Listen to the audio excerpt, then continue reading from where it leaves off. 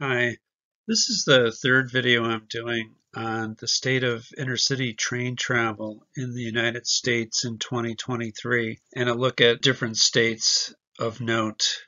And this is a map of what we just looked at, but it shows that there's various densities of service. So the lines that are in red are where the trains run in each direction more than 5 times a day.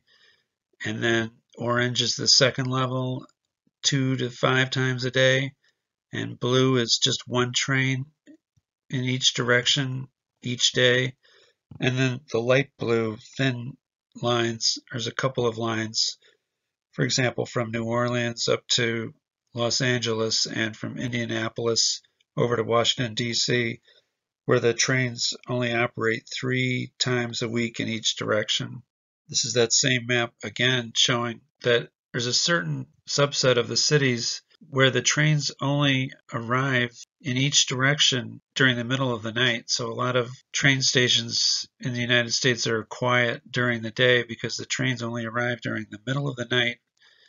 And there are many cities in this category, surprisingly: Spokane, Washington; Salt Lake City; Lincoln, Nebraska; Little Rock, Arkansas; Indianapolis and Cincinnati; and Toledo and Cleveland. And Pittsburgh is right on the cusp of not having service during the day.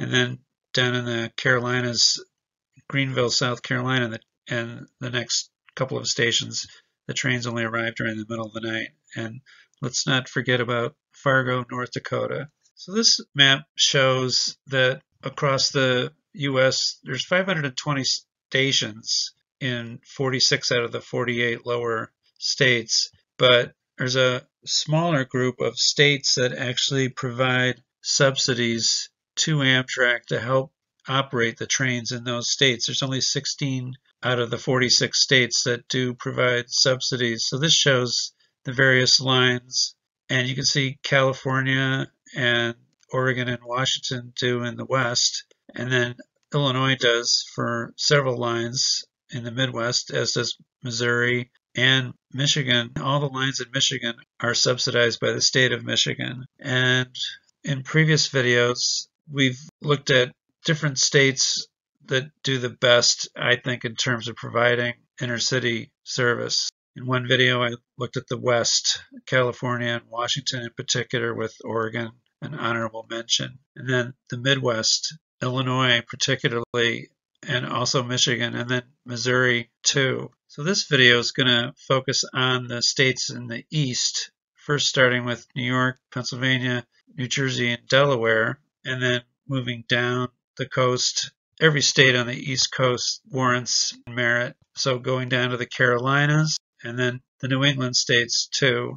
The first state in the East that I think does a great job of providing intercity train travel is Pennsylvania. And this map shows the train line that runs east-west through the southern part of Pennsylvania. And there are also little bits of other lines that cut across the corners of the state, up in the northwest through Erie, through the southwest down from Pittsburgh going to Connellsville on the way to Washington, D.C., and in Philadelphia going northeast towards New Jersey and New York. There's part of the Northeast Corridor that runs through Pennsylvania. And the main line is the old Pennsylvania Railroad line between Philadelphia and Pittsburgh. So one of the things about Pennsylvania is that they're one of the 16 states that provide subsidies to Amtrak, but they spend less per train than any other state except for Wisconsin, which gives a small amount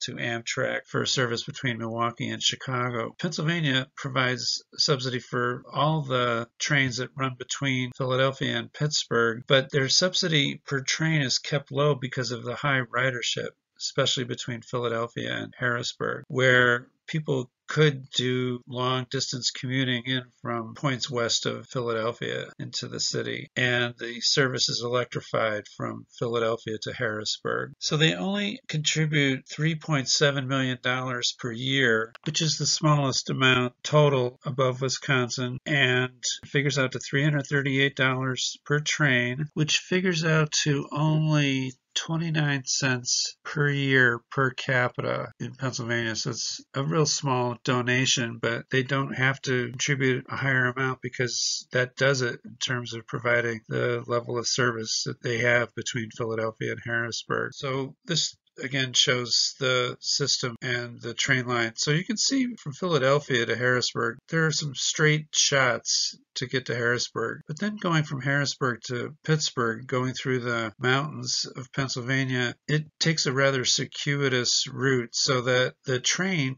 takes 5.5 hours to get from Harrisburg to Pittsburgh, as opposed to 3.5 hours driving or 1 hour flying. So it's not the quickest route. It would benefit by having more tunnels through the mountains that would give it more of a straight shot. And that goes for any kind of train line that goes through Pennsylvania. If it was to go through Pennsylvania in a fairly short amount of time, you would need to go through tunnels to have straightaways so that the train could really make time. So that's one of the things that's hurt the ability of Pennsylvania to have more train service, and also the fact that a lot of the towns in the northern part of the state aren't that big and are scattered far and wide. So I'm going to take you going from Pittsburgh, show you the stations in Pennsylvania. First we'll look at Pittsburgh, then go down to Connellsville, then go across the state, and then we'll show Erie at the end. So here's Pittsburgh Union Station, which I feature in another video on Pittsburgh train stations, past and present.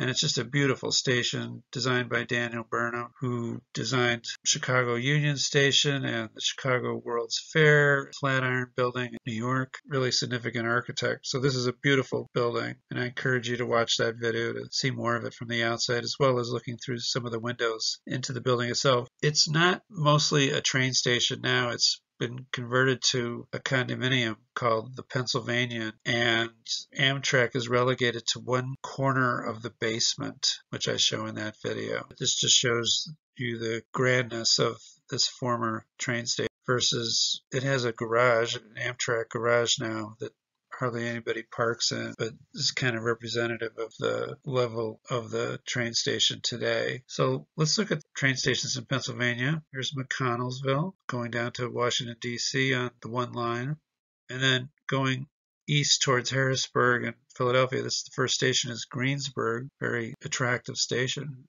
Latrobe, Pennsylvania, home of Arnold Palmer. Johnstown, Pennsylvania. I don't know whether this station was here before their horrific flood that they had, but it's a station that's there. Altoona, which probably once had an attractive historic station, but now has a modern, almost brutalist style station, not owned by Amtrak, by the way. Then Tyrone.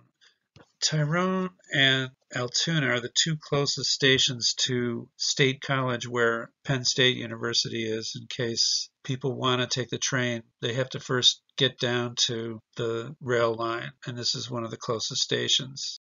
And then further east, Huntington. So they use a small shelter now. This was the former station building at Huntington. Then Lewistown, and then Harrisburg. So here's the outside of the station, and it still has a train shed. And here's a shot of the interior at Harrisburg. Then going east, Middletown has a modern station that was built by PennDOT using a contractor from Lancaster. Elizabethtown, attractive stone station with a suburban style platform and canopy, high level platform. Mount Joy, and you'll notice that these stations going east from Harrisburg to Philadelphia, it's in electrified territory, so they have overhead catenary wires, also high-level platform. Then Lancaster is actually busier number of passengers per day than Harrisburg. It's the busiest station in Pennsylvania outside of Philadelphia, and it has a modern glass porte cochere where you can pull up, be protected from the rain in front of the main entrance to Lancaster. There's a train in the station. Here's the interior at Lancaster. Then Lancaster's the main town in Pennsylvania Dutch country, and Parksburg is also in Pennsylvania Dutch country. It looks like an Amish man standing next to the shelter. There's a nice, attractive station house. Then Coatesville looks like a station that had a more glorious past. This is what the station used to look like when it first opened, and it was really quite a production with this nice road driveway that you could drive on and then go through a tunnel underneath the tracks over to the station house. I don't know if that tunnel is still open. Here's another shot at Coatesville. I couldn't tell from the pictures whether that tunnel is still there. You can drive through. Downingtown, which does have a pedestrian tunnel underneath the tracks. And then Exton, as we're getting closer to Philadelphia now, with a new canopy and station building. And Paoli. All these stations, for the most part, these stations have high-level platforms. And then Ardmore, there used to be a station house here. They've been fixing this station up. I don't know if they're building a new type station house here, but the one that they demolished was not very attractive, so they're making improvements here at Ardmore. And then Philadelphia, 30th Street Station, beautiful station, which I also included in my video of the most attractive train stations in the U.S. Then on the Northeast Corridor, this is North Philadelphia. And this was the original station house being used for something else now, but I thought it was attractive. And then Cornwalls Heights is a stop in Bucks County on the way to Trenton on the Northeast Corridor. Then, as I was mentioning, Erie, Pennsylvania, way up in the northwestern corner on a different line, has a station. There's the exterior of the Erie station.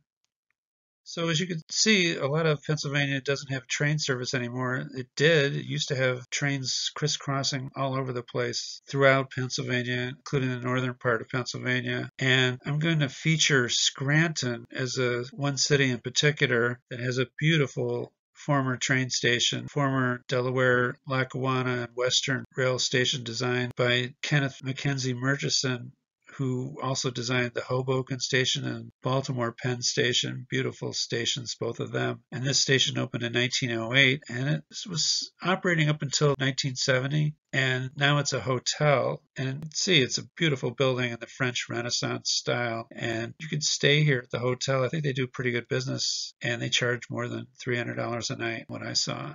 Let's move on to New York.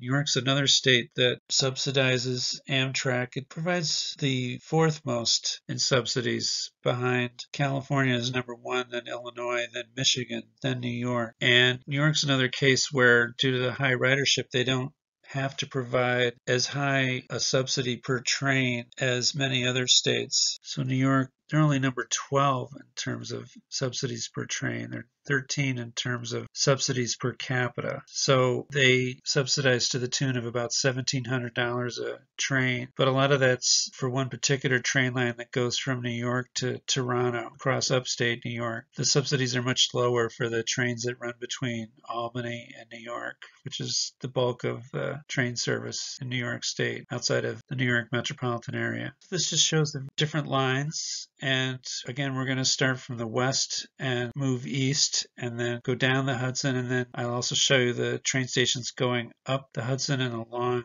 Lake Champlain in New York State all the way to the Canadian border. So I wanted to start off with Rochester, even though it's not the westernmost city in New York served by Amtrak, but I thought it was an attractive station with an attractive interior, fairly new station. A lot of the stations along the east-west route in New York are newer. They've replaced older stations, but some of the older stations that are still there are just beautiful. So this is Rochester, and then this is looking across at the high-level platforms. All right, now we'll go all the way to the west to Niagara Falls, which has a new station, as does Buffalo. The Exchange Street station just opened in 2020. Here's another view of it. You can see where it's situated. It's not the most optimal location with highways overhead zipping by. You can see where it is on the map. The highways were allowed to be built right through Buffalo, unfortunately. So the train has to drive underneath the streets and highways, so it's kind of in the dark here. And this is Buffalo's former station. What a station!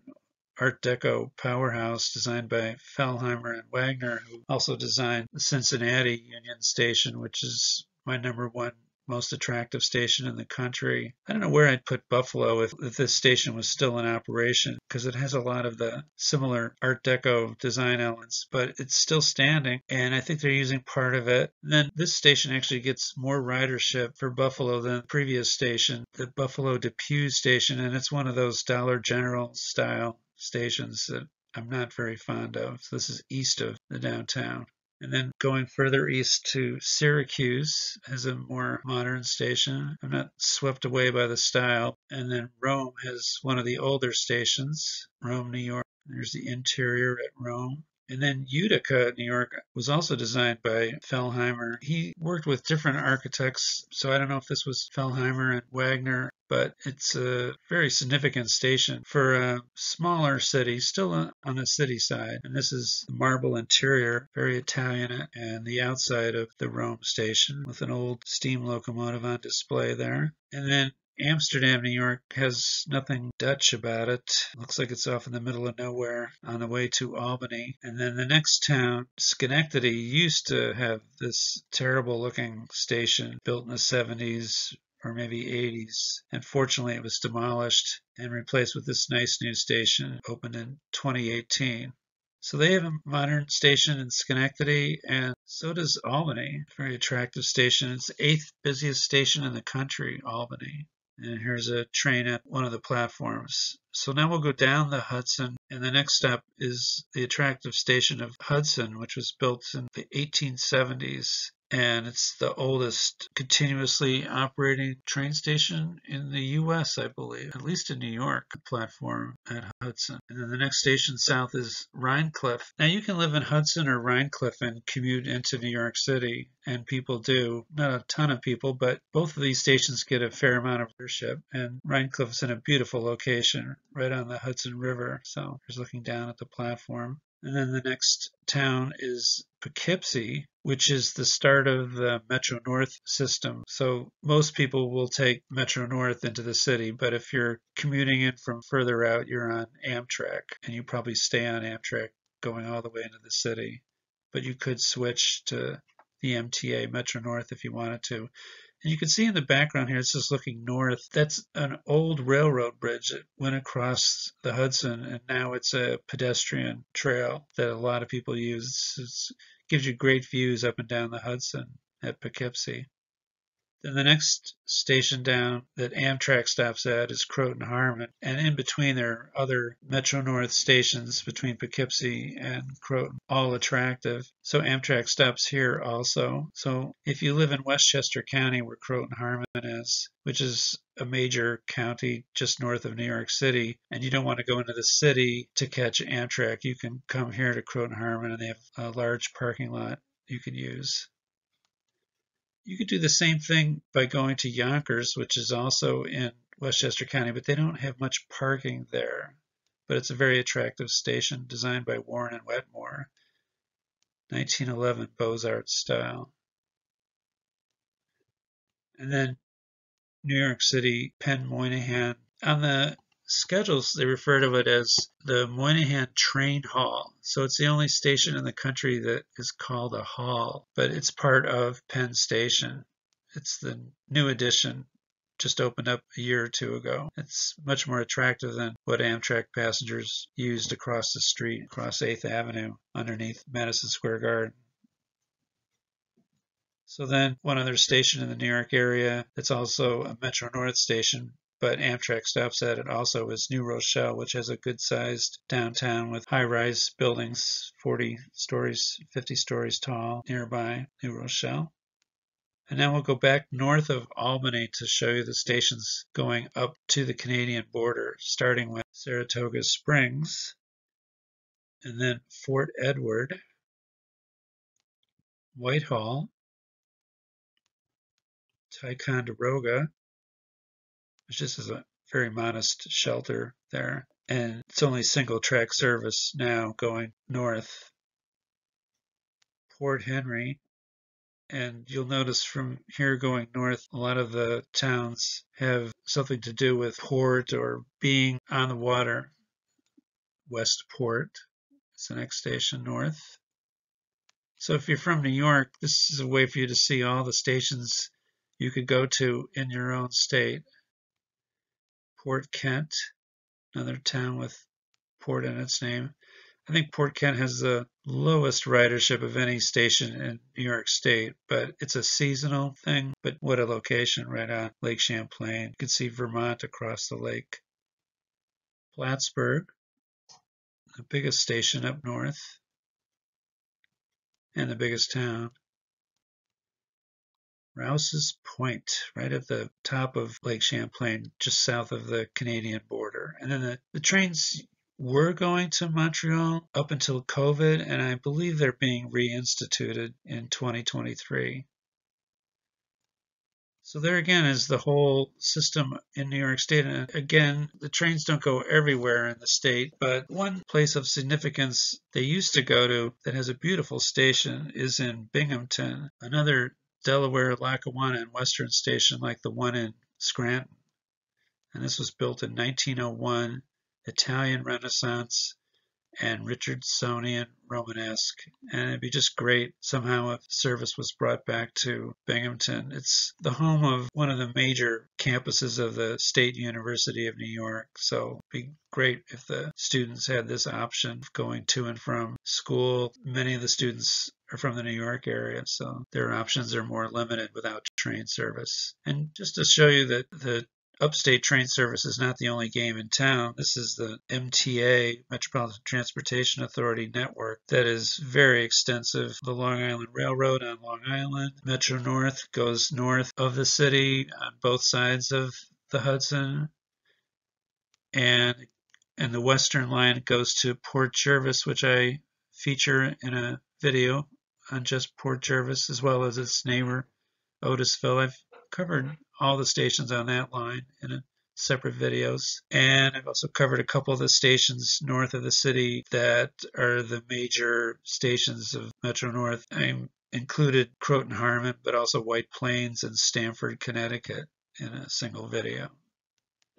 So let's go now to New Jersey. Now, New Jersey doesn't have many stations that Amtrak serves, but it's on the Northeast Corridor. So the stations that it does serve have high ridership compared to stations across the country. And I cover New Jersey in a series of videos on the New Jersey transit system. So I've been to every train station in the system, 150 odd stations, and there's another more than 50 stations of 3 different light rail lines, including one that I show in the map on the right, where I mainly am showing that Amtrak used to go to Atlantic City, and then so does New Jersey Transit. And so Amtrak pulled out and no longer goes to Atlantic City, but you can still take Amtrak to Philadelphia and then switch to New Jersey Transit and still take the train to Atlantic City. And then the other line on the map on the right is one of the light rail lines that's acts as kind of an interurban, and it goes between Camden, right across from Philadelphia, up to Trent. So New Jersey's really well served by train service and has many beautiful stations. So if you're interested in the New Jersey train system, I've got you covered. I've got a video that includes every one of these stations. So let's move on to Delaware.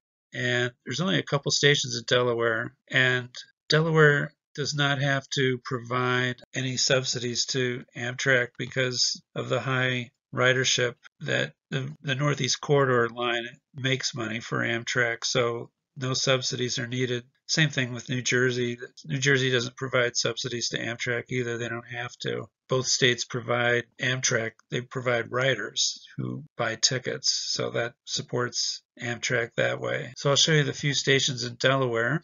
And as you can see, it just cuts across the northern part of the state. So it doesn't go down to the beach like Rehoboth used to, or it doesn't go to the state capital of Dover. But Wilmington, Delaware, and this station is where Joe Biden commuted into Washington, D.C. every day. He would go back home in Wilmington every night, and they've renamed the station after him. And it's an attractive station, very busy, 16th busiest in the U.S., right behind Sacramento. And then the only other station that Amtrak stops at in Delaware is where the University of Delaware is located in Newark, Delaware, not to be confused with Newark, New Jersey. So as I mentioned, there's a couple places that the trains used to go to. So if you wanted to have more comprehensive service in your state, these are the places you would focus on: Dover and Rehoboth. And here's the former station house in Rehoboth Beach.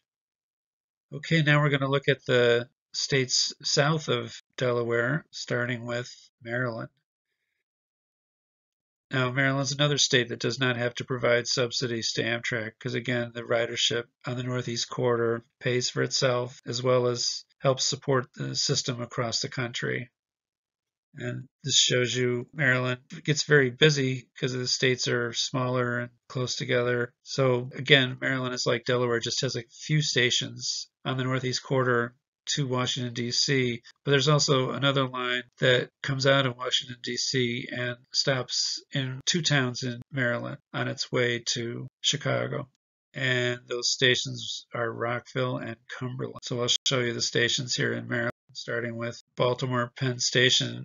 Looks a lot like Scranton, Pennsylvania, doesn't it? Designed by the same architect, Kenneth Mackenzie Murchison. Beautiful jewel box. And here's the track level. And it's also served by MARC, Maryland Area Regional. The next station, very busy, BWI Airport Station, 14th busiest. Cumberland, Maryland is one of the stations way out west. And this is the old historic station. And I think the previous picture is of a shelter right at the end of this. But Amtrak doesn't use this as the station. They use that other kind of lousy looking shelter.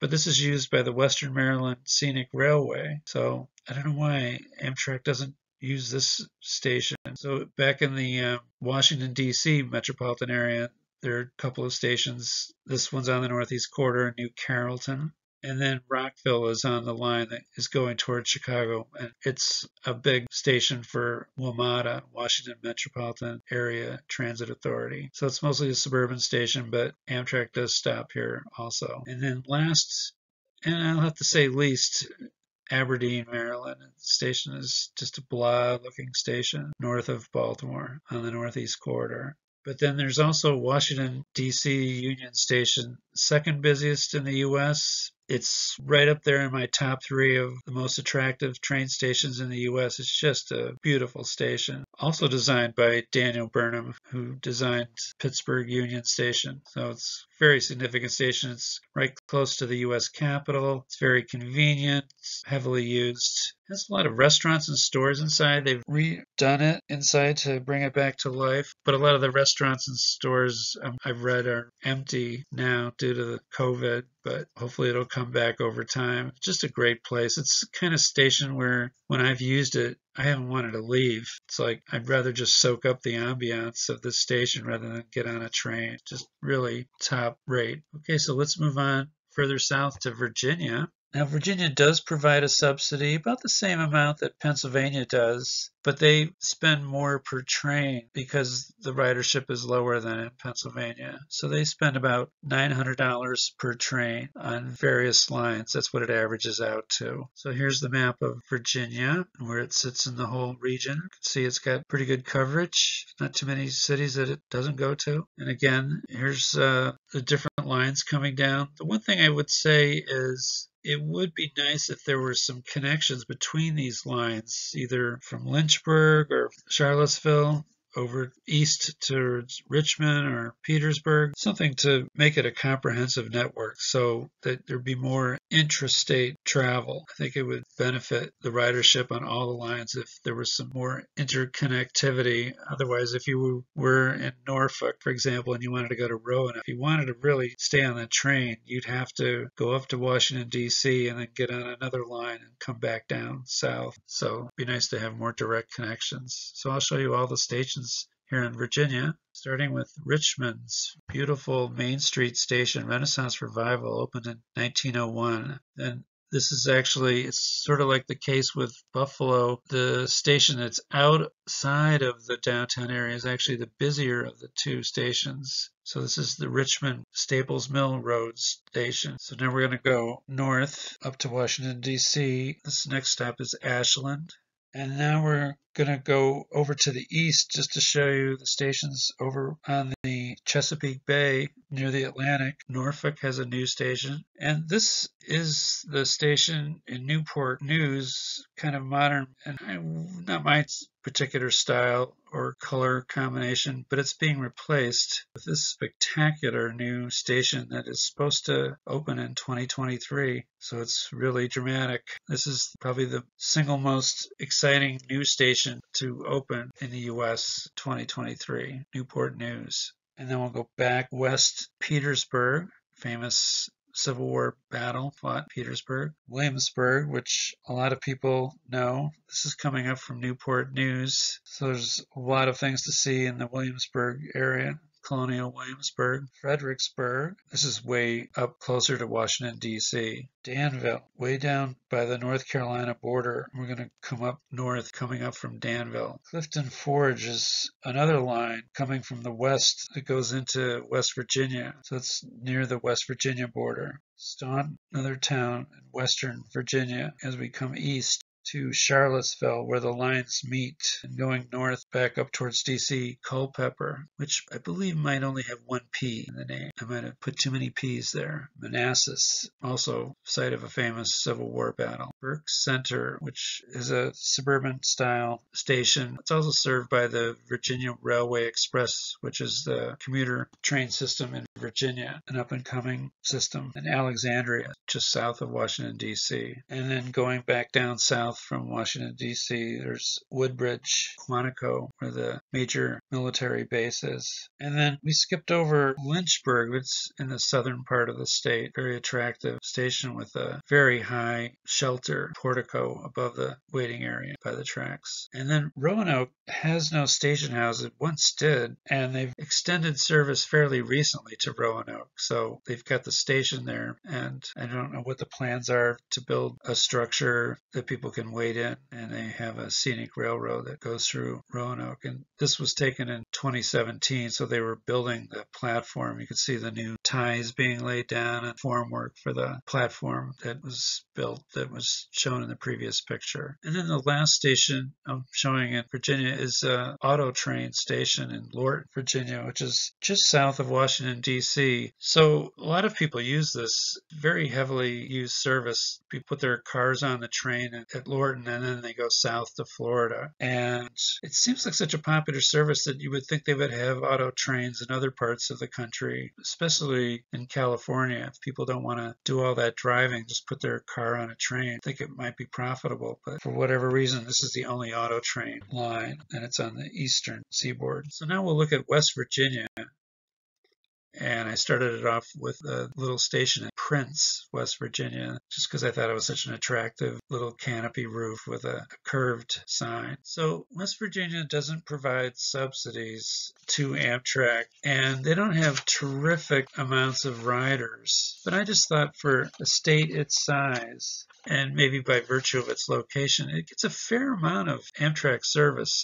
And it's one of the parts of the country where the trains don't arrive in the middle of the night. They actually arrive during the day. So you get some pluses for West Virginia. And there aren't that many stations in West Virginia, so we'll go through this quickly. There's the one line through the southern part of the state where the trains only operate 3 days a week in each direction. So this is the same line, the line I'm referring to that goes through Charleston and Huntington, West Virginia. It goes to Cincinnati and Indianapolis on its way to Chicago. And at Cincinnati and Indianapolis, the trains stop there in the middle of the night. But here, at least they stop during the day. And then there's the one other line at the top part of the state that cuts through on its way from Washington, D.C. to Pittsburgh. So we'll start off by looking at Martinsburg in the northern part of the state.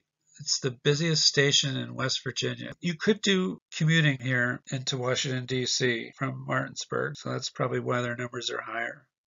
And Harper's Ferry is a little closer in to Washington, D.C., but there's not much of anywhere to park, but it's a very scenic location. Harper's Ferry is very scenic overall. And here's an overhead view of Harper's Ferry. And I believe both rail bridges are in operation, but I know you can walk over one. People do. Maybe you're not supposed to, but if there are no trains coming, it's an interesting way to cross the river there. And I'll show you where the station right here, right as you get across the the one bridge. There's the station in Harper's Ferry. And then Charleston is the state capital. This is their station.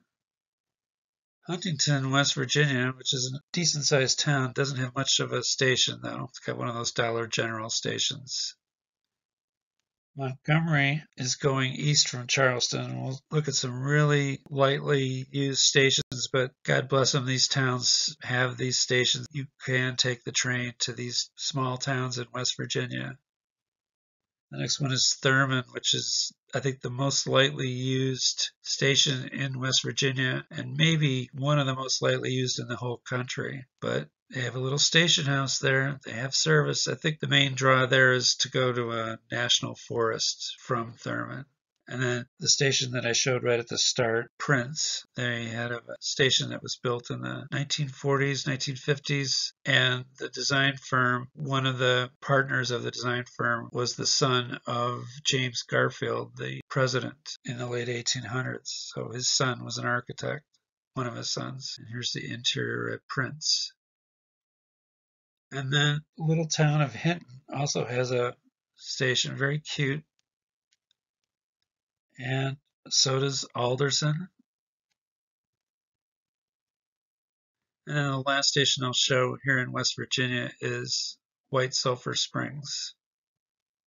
All right, so let's move on to North Carolina. We'll cover the two Carolinas before we go back northeast. And the first thing I wanted to show with North Carolina, which also does provide subsidies to Amtrak, about $8 million per year, which figures out to an average $2,800 per train, so they're right in the middle of the states that do provide subsidies, is that they own the train line that goes from Morehead City going west, northwest, up to Raleigh, Durham, and Greensboro, and then down south to Charlotte. So it's pretty good that a state actually owns the right-of-way. And this was done a long time ago, so it was very forward thinking of the early founders of North Carolina to have their own state-owned railway, which Amtrak uses. Not the whole length of the railroad, but most of it. So this shows you a good semblance of a network in North Carolina with connectivity between the lines. So good for North Carolina. There's some towns that I've put boxes around that don't receive service. I'd rather focus on the places that do have service, but I just did want to mention that you can't take the train to Morehead City or Wilmington on the Atlantic Ocean. You used to be able to, but this passenger service currently doesn't go there. But North Carolina is a fast-growing state, so that could possibly happen in the future. Service could be reinstituted. And then out west, the city that gets a lot of coverage these days, Asheville. Also, the train does not go there. It used to, and it may again, but it doesn't currently. But the middle part of the state has good coverage. So let's look at the stations of North Carolina, starting with probably the least attractive station I'll show you in the entire state,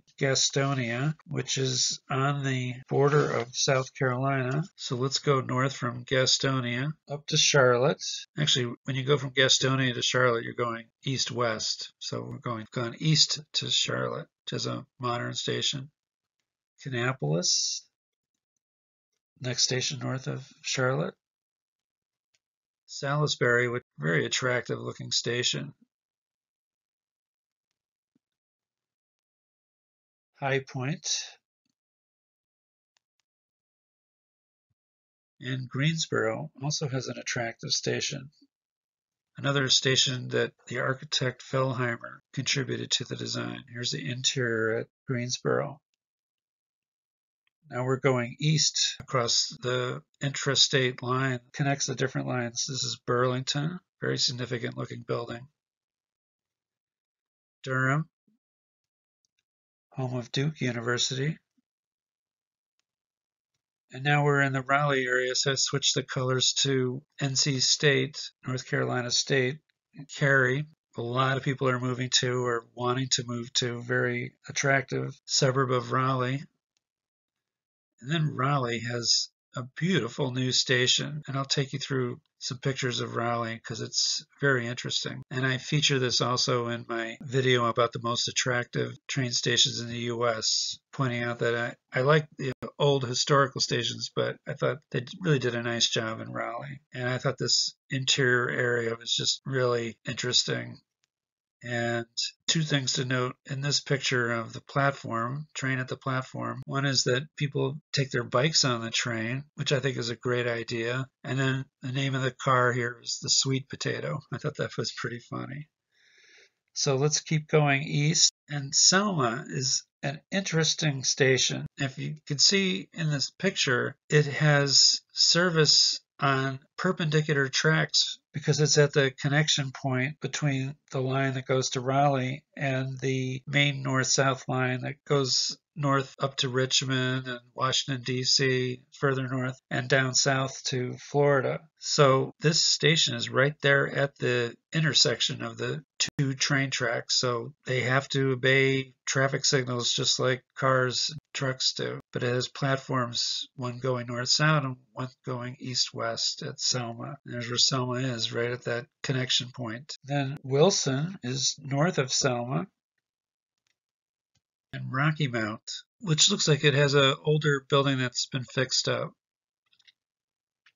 And then going south, there's one station going south before you go to South Carolina, Fayetteville, on the line that goes to Florida.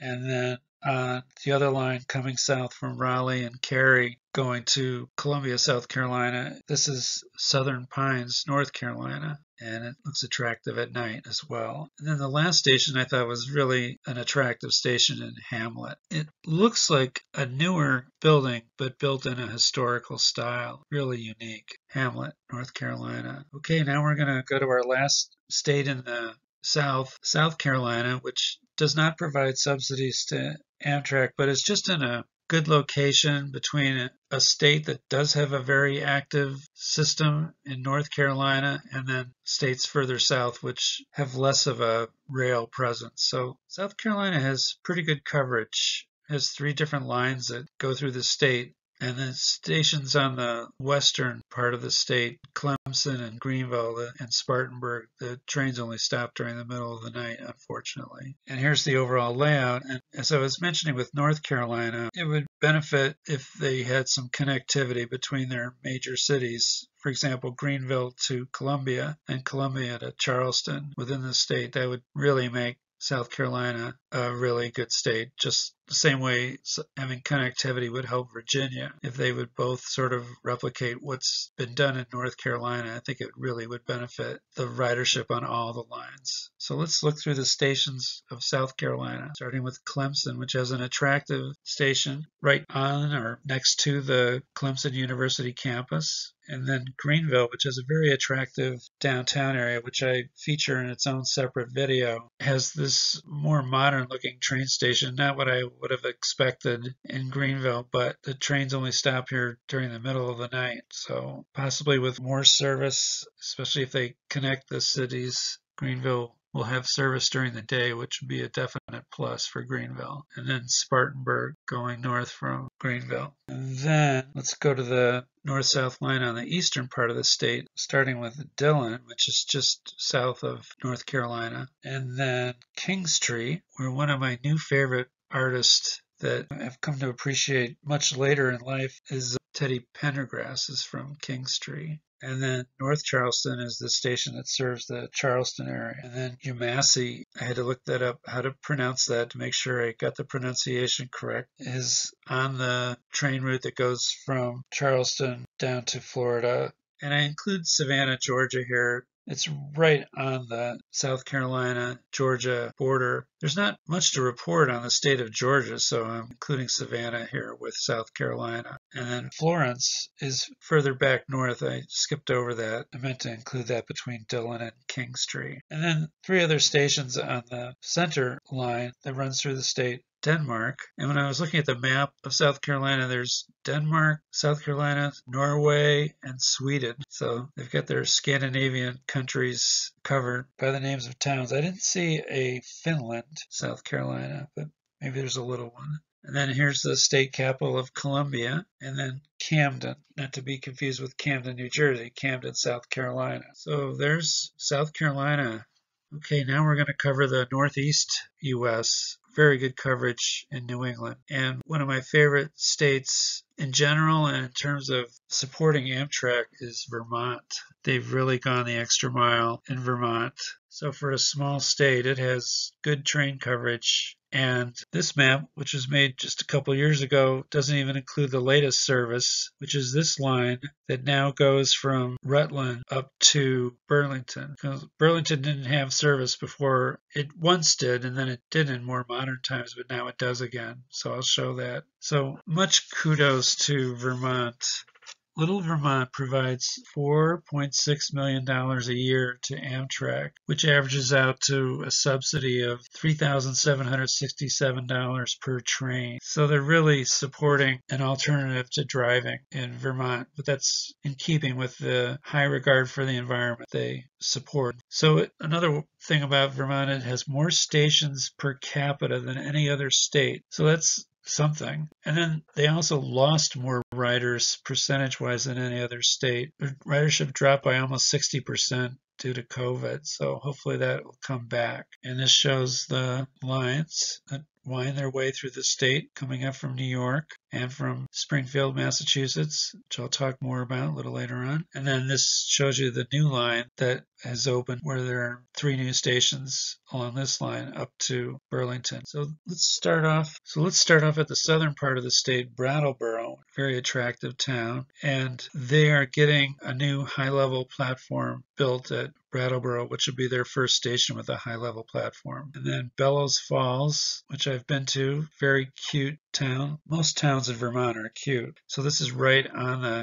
Connecticut River that runs down between New Hampshire and Vermont. So they have service at Bellows Falls. They also have an antique train that operates out of Bellows Falls. And I include Claremont, New Hampshire. It's on the same line going north of Bellows Falls, and it's on the other side of the Connecticut River. And then we're back onto the Vermont side of the river at Windsor. You'll see later on there's a couple of places in Connecticut named Windsor. So it's a popular name in the Northeast, attractive station. And then White River Junction, where they have a antique 3-car train underneath a shelter there at the station. Very unique. That's Vermont for you. And then Randolph.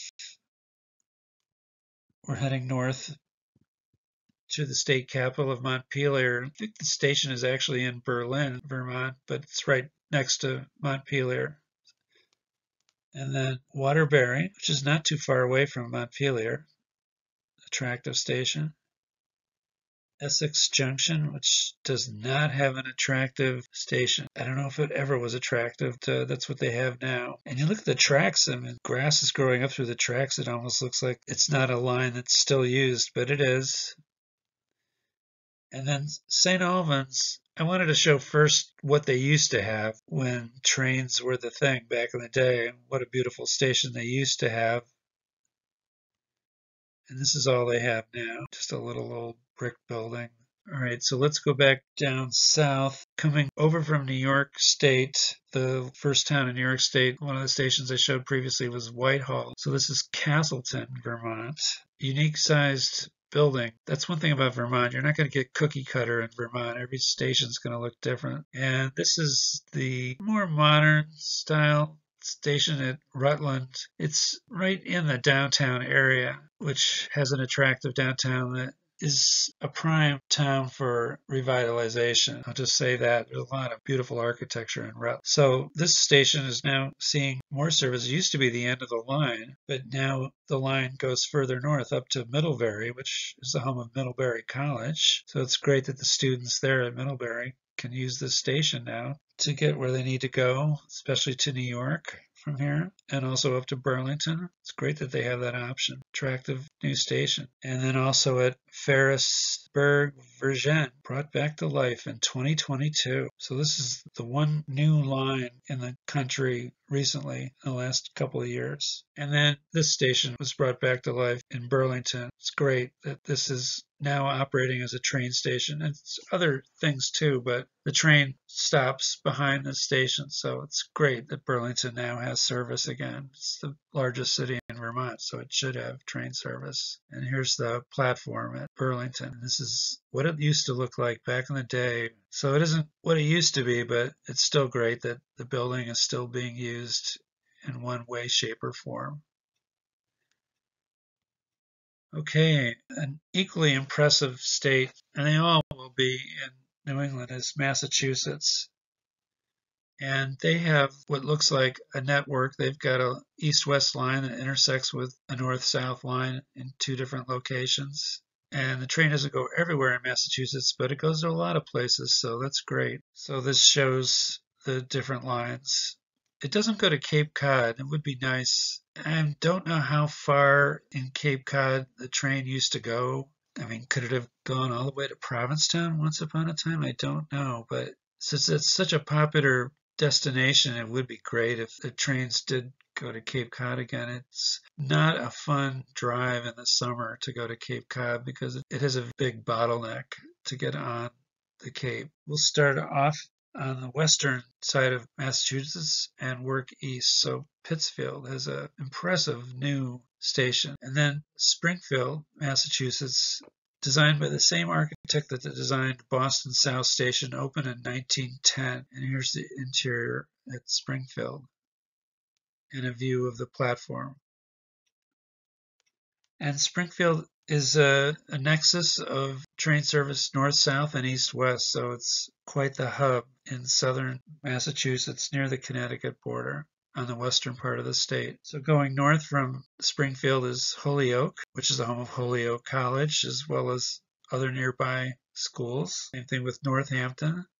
It's an attractive station with an attractive downtown area. Very nice town, Northampton. And then the final station heading north up to Vermont is Greenfield, which has this modern station and another view. All right, now we're going to go east from Springfield towards Boston. First station is this very attractive station. It made my honorable mention of my most attractive stations in the U.S. here at Worcester.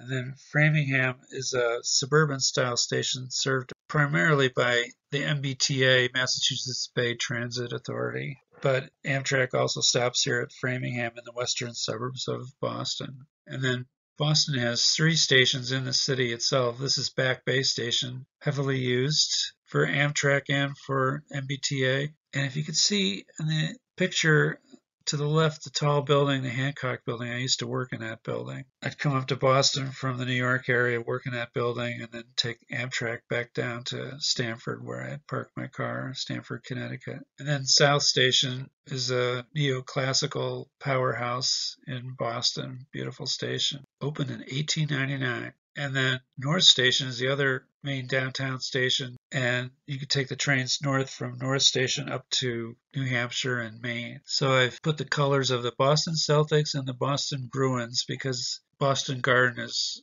located above North Station. So as you go north, Woburn is primarily a suburban station, but Amtrak also stops here. Attractive. And then getting almost up to the New Hampshire border is the town of Haverhill. And in this picture, it's one of the purple MBTA commuter trains.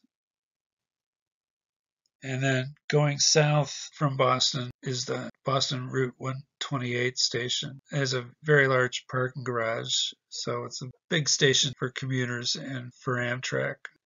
Okay, before we go up to New Hampshire and Maine, I'm first going to show you the southern New England states.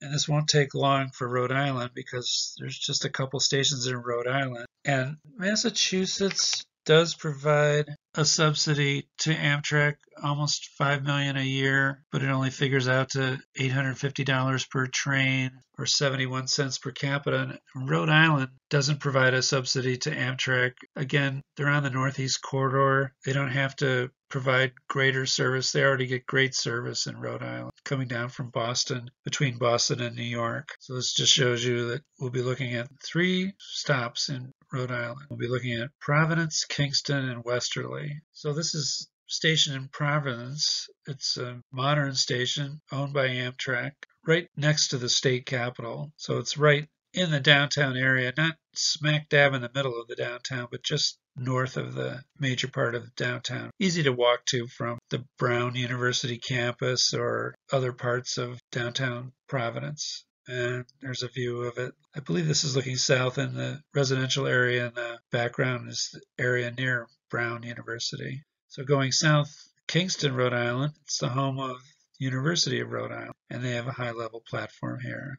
And this is westerly Rhode Island, right near the border of Connecticut. And it's a town sort of like Rhinebeck and Hudson, New York. Possible town to live in if you wanted to commute either to Boston or to New York a couple of days a week. It gets great service. I mean, for a town that only has a population of around 25,000, it gets 20 trains per day, more than. So great service. It's an attractive looking station from the train, and just really good setup in westerly Rhode Island. All right, let's look at Connecticut. And this shows a picture of a Acela train pulling into New London. So Connecticut also has what I would describe as a network. It has an east-west line and a north-south line. And the main connection point is New Haven. And the line that runs along Long Island Sound is of many attractive viewpoints as you look out the train. So you want to sit on the side of the train facing the water to get those views. So let's keep going west. We were in westerly Rhode Island, which you see on the map right across the border in Rhode Island. So the first stop in Connecticut is Mystic, where the movie Mystic Pizza was filmed. And then New London, Connecticut has a very significant station. I think it was one of the last buildings designed by the famous architect H. Richardson, Henry Hobson Richardson, who was from Brookline, right next to Boston. And I believe he passed away before the station construction was completed. But you hear about Richardsonian Romanesque style architecture. Well, here's the man, H. Richardson, who started that. And it's characterized by a heavy look with use of arches, and I think it's a really interesting architectural style. I never get tired of Romanesque style architecture, built primarily in the late 1880s and early 1890s. And here's another great shot of New London. It shows the ferries that go out to Block Island, which is in Rhode Island from Connecticut. You can take the train here and then switch to a ferry if you want to. And then going west, there's Old Saybrook, the station house, and the platform with an overhead walkway. And these stations east of New Haven are also served by the Shoreline East Connecticut state-supported railroad. So Amtrak and Shoreline East, they really give these towns great train service. There's no excuse for not taking the train in Connecticut. And then this is a station designed by famous New York City architect Cass Gilbert, opened in 1920, Union Station at New Haven. And then Bridgeport has a modern station now. So Bridgeport, unfortunately, does not have a historical type train station. I don't know what it used to look like, but I'm sure it was attractive. But this is what they have now. And then Stamford also has a modern train station, and it's the most heavily used commuter station on the Metro North system outside of Grand Central in New York. So it's a very busy station, and it has a good-sized parking garage that you can park at and take the train either up to Boston like I once did, or take the train into the city, New York City. So let's go back to New Haven, and we're going to look at the stations going north out of New Haven. So this is the new station of State Street Station, which is right close to Union Station. So plenty of options to take the train in New Haven. Then going north, Wallingford, Meriden, which is owned by Connecticut DOT, opened in 2017. And Berlin, Connecticut looks like the same vintage. So there's a Berlin, Connecticut, there's a Berlin, Vermont. So a lot of the New England states have towns, same names. And then Hartford's Union Station, also designed in that Romanesque, Richardsonian Romanesque style, and opened in 1889. And the architect for this was the same as South Station in Boston. And there's a view of the train with the Connecticut State Capitol building in the background. And then going north up to Massachusetts is Windsor.